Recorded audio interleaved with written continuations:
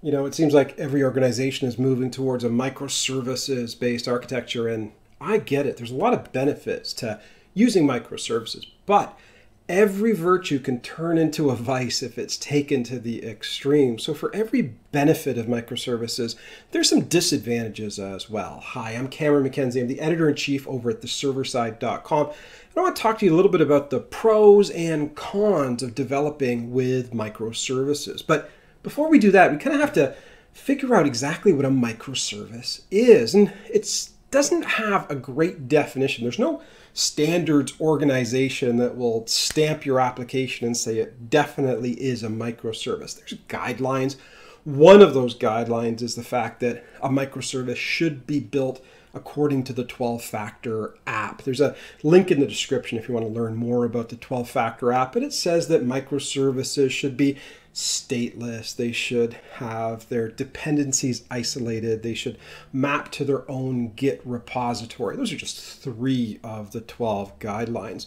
To me, something really is a microservice if it can be packaged in a container like Docker or Podman and deployed into an orchestration system like Kubernetes and run as the application was designed.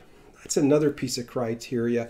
It certainly is the opposite of the types of applications we built 15, 20 years ago using servlets and JSPs and maybe 3-tier architectures where every part of our website used the front-end layer, which interacted with the common middle-tier layer, which interacted with the common data tier layer.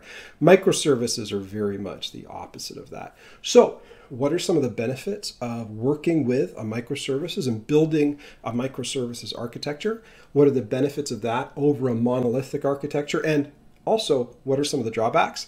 Well, that's what we're going to talk about next. Now, one of the ideas behind building a microservice-based architecture instead of a monolithic one is that you're going to create a number of small, independent, isolated applications that will communicate with each other at runtime using RESTful APIs and JSON as a data exchange format. That creates a loosely coupled application, and that's certainly always been a high goal of service-oriented architectures.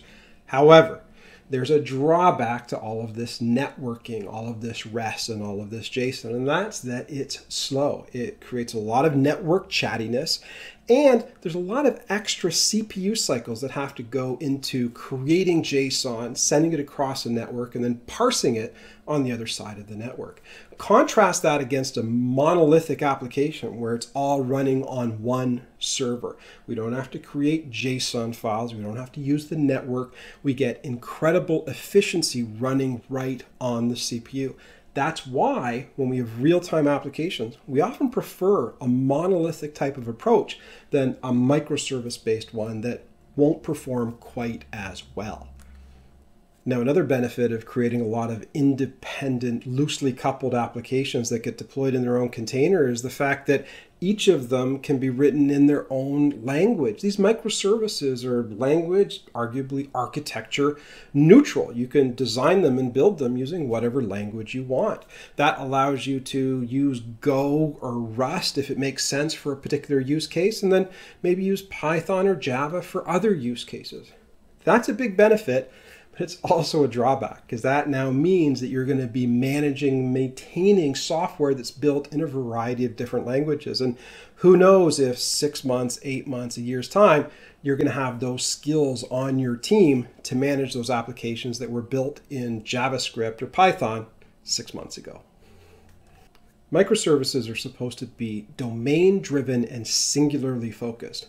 That means they're typically easily developed by small teams, 5, 6 developers, certainly 10 or less, which is very much in line with modern agile frameworks like Scrum and XP, which say you should never have a development team with more than 10 people on it. So that's a key benefit of microservice-based development. It really fits in with modern agile team-based development frameworks. Now, the drawback to that is a lot of organizations, especially big enterprises, pay a lot of lip service to Agile, but they really haven't made that Agile transition. And forcing a waterfall model on the development of microservices isn't always a great fit. And that's a big drawback and maybe just a big challenge in moving from monolithic application development into the world of modern microservices. Now, everybody loves Apache, everybody loves Eclipse, everybody loves open source software. I certainly do. One of the great things about microservices is that they're typically developed and certainly deployed using open source software like Docker, Podman, and Kubernetes. That's fantastic, but there's drawbacks. And one of the big drawbacks is that if you want to actually put a full-featured enterprise microservices-based architecture into play, you've got to bring together a patchwork of different products.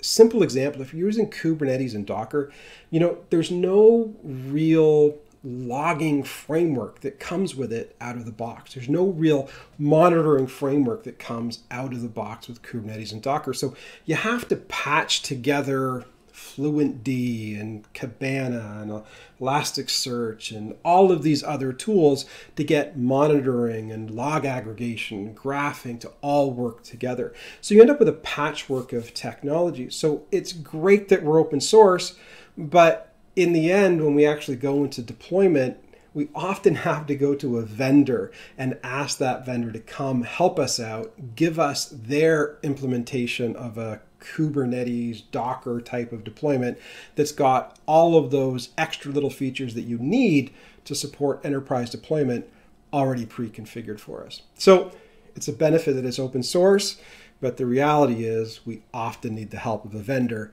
to get cloud-based microservices to really work.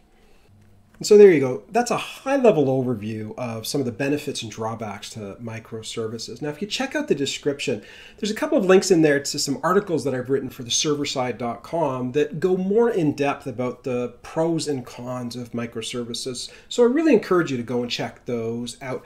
By the way, I'm the editor-in-chief over at the serverside.com. We got a great set of articles on Git, on DevOps, on microservices, on Spring, on Agile, on Scrum. So please head over to the server side and check it out. If you're interested in my personal antics, you can always follow me on Twitter at CameronMCNZ. And I'd also encourage you to subscribe on YouTube.